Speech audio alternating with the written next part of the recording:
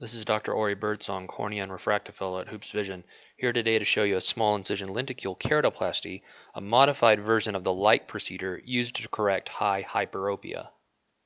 We first start by showing the removal of a 6-diopter lenticule via a SMILE procedure.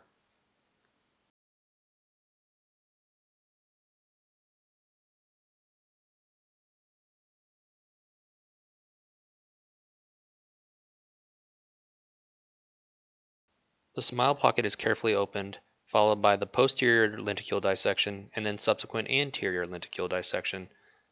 The lenticule is then removed and spread on the corneal surface to make sure that all of the lenticule has been removed from the corneal pocket.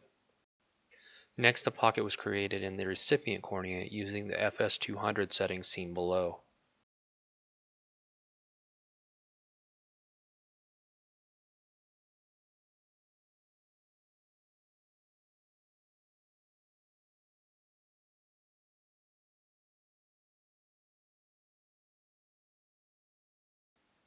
The recipient corneal stromal pocket is then opened and carefully dissected.